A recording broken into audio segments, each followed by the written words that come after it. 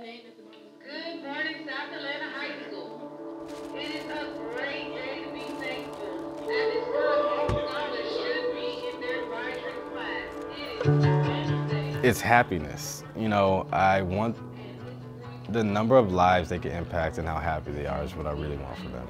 I want them to get to a level where they don't have to worry about how they're gonna eat, how they're gonna pay the next bills. They have a savings, they have investments for the future, and then for them to purely focus on happiness, what makes you happy.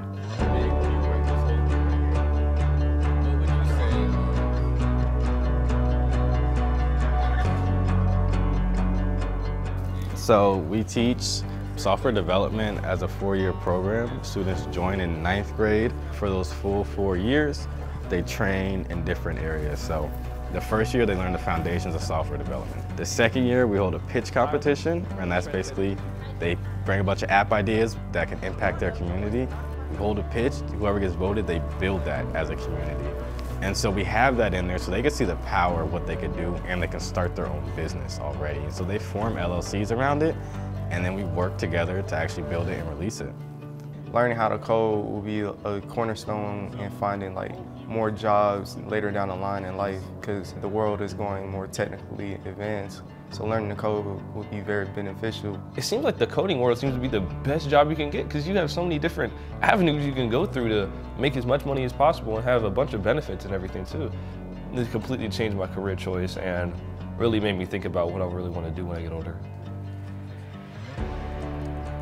Average household income for our in-person students is $20,000. So it's below poverty line significantly. And so what we do is we work with our partners to get them all jobs. So in high school, they'll be making $15 to $20 an hour. So they're making more than their parents. They become the breadwinners while still in high school. So I'm in a portion called the UI/UX designer. So we basically in charge of how the website or actual app would look, how the buttons would look, how it transitions from different things, just overall viewing of the page, how it would look, how appealing to the eye would be basically. So I'm basically in charge of the design process, how it looks. We recently had students intern at MIT for the summer. And now those students basically are just guaranteed a spot at MIT, right? Because it's like they've already worked with all the professors in so many different departments building up MIT's open source software. So their names are on MIT's open source software's committing of code and all this stuff. So all they have to do really is apply at that point. And MIT, the quote from their professor was they're better than a lot of our undergraduates.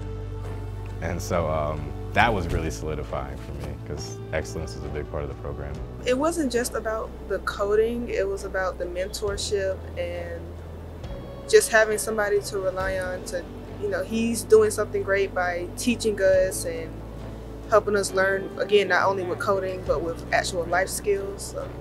I'm getting paid to code, I'm getting paid to type in Google all day. I didn't see myself doing it. It was always a dream. I just want to keep learning, keep practicing, keep building. I just want to see what I can become. I just want them to be successful. I tell them all the time, I don't count success by money. I just want them to pursue their dreams and whatever that is.